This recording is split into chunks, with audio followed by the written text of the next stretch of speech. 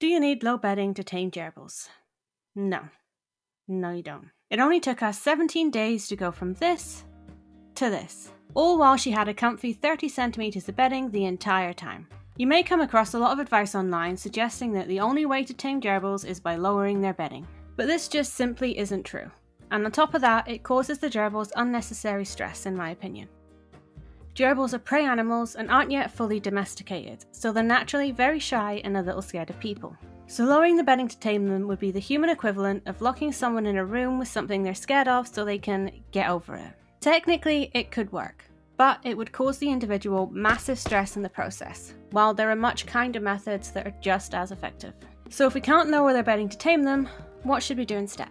Well, the initial steps are all very passive and involve slowly building up trust with our gerbils. And you can download the simplified text version of all these steps from the link in the description.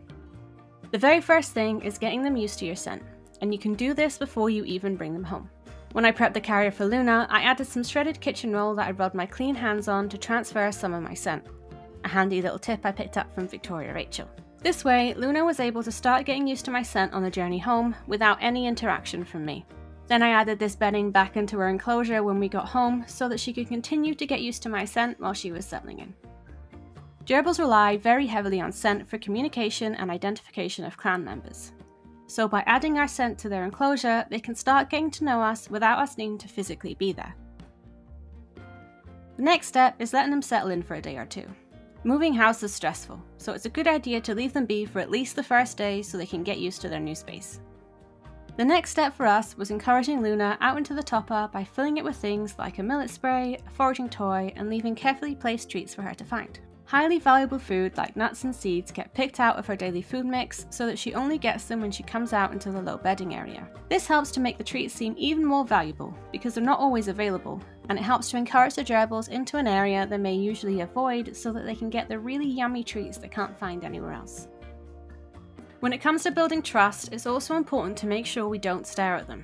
Eye contact in the animal kingdom is generally considered to be a threat, so it's important to regularly break eye contact by doing things like slow blinking and turning your head away to show them that they have nothing to worry about. Gerbils, like hamsters and rats, may also respond to winking, and when they start to feel comfortable around you, they may even wink back. The first week with Luna, she was extremely nervous and spent most of her time hiding and foot thumping at every tiny movement and noise. Don't thump, it's okay. But she was clearly coming out into the topper when we weren't around, which was a good sign that she was starting to build up a bit of confidence. During this first week, the main goal was just getting her more comfortable when people were around. I spent a lot of time just sat next to her enclosure talking nonsense at a box full of bedding. Because there's another seed here, which I think you will like. But this was important to help her learn to trust me, because as well as scent, gerbils also rely on hearing quite a lot. So just by talking to them, they can start to learn who we are and get used to us being around. By day 3, I'd started to notice a pattern that any kind of movement or sound seemed to startle her and cause her to run back into her burrows. But if I was already sat next to the enclosure when she came out and then I stayed still, she started to investigate some more. She was also starting to get better about coming back out after running away. It wasn't taking her as long as it used to, which was a good sign that she was gaining confidence. Then on day 7, I started trying to get her used to slow movements. When you're doing this training, you should watch the gerbil's behaviour very closely. If you take a look at Puma's behaviour in this clip, you can see that she's quite relaxed at the moment while she's chewing on her tubes. So now is a time when I would try and move a bit closer, which spooked her, but not fully.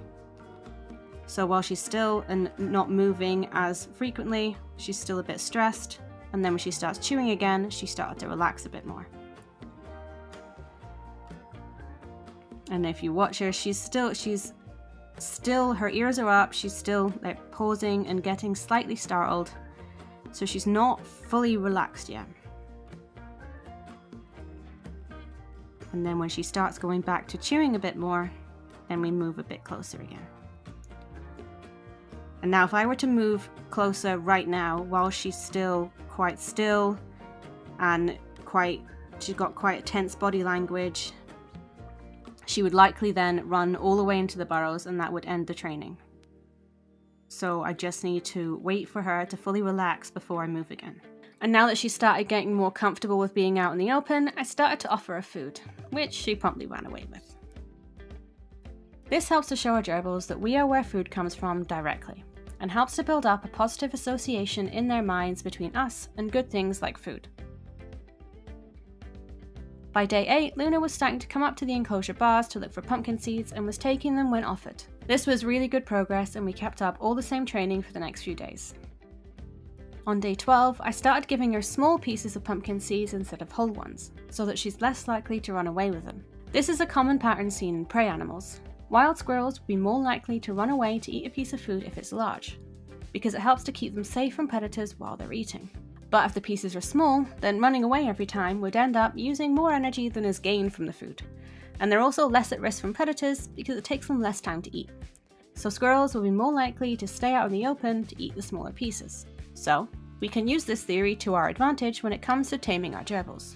If you break up pumpkin seeds into smaller pieces and use these for training, gerbils are less likely to run and hide to eat them, which helps them learn to feel safe being out in the open. And it has the added benefit of giving you more opportunities to reinforce behaviour, because you can give lots of small pieces for the same calorie content as one big seed. Although when you're doing a lot of training with rewards, it's a good idea to lower their daily food slightly to compensate for the extra calories.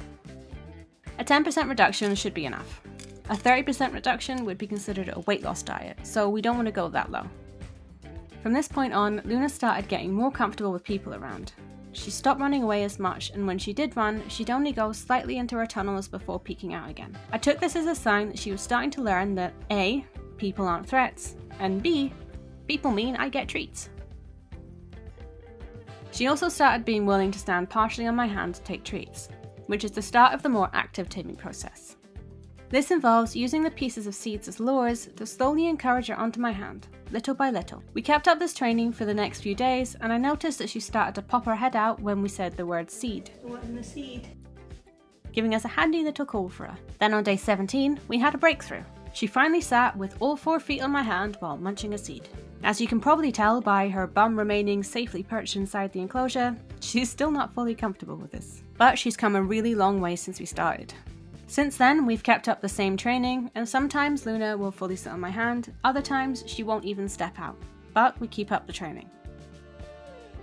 We did try a tip from Shadow the Rat of using liquid treats on a spoon so she couldn't run away with them, but apparently we've got a broken gerbil because it seems Luna doesn't like peanut butter. Most gerbils go mad for it though, so it could be a handy tip to try with your gerbils.